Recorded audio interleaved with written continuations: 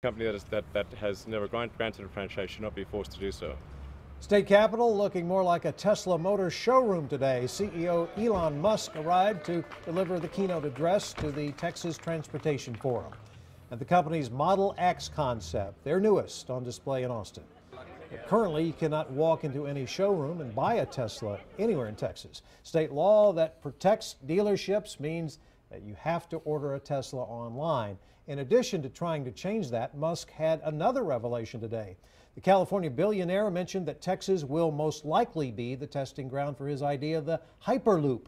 This is the concept for a next-generation high-speed mass transit system.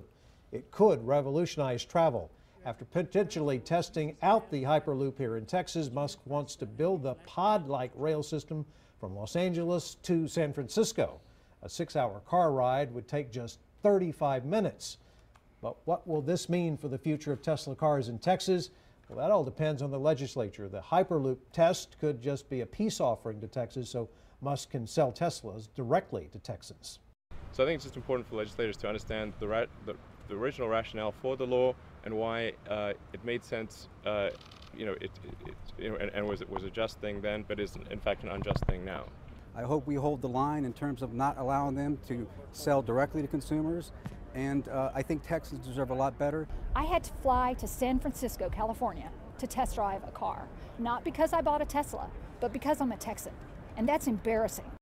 Musk says he's not seeking state money as an incentive for the Hyperloop test track project. However, he would be open to contributions from others.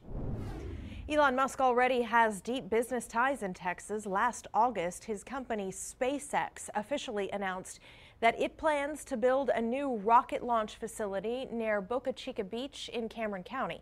That's about 20 miles east of Brownsville. The other spot is the SpaceX rocket test facility near Waco in McGregor. That location employs 250 people.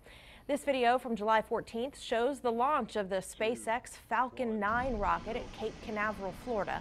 The Texas launch facility is expected to create 300 jobs and bring $85 million in investment into the local economy.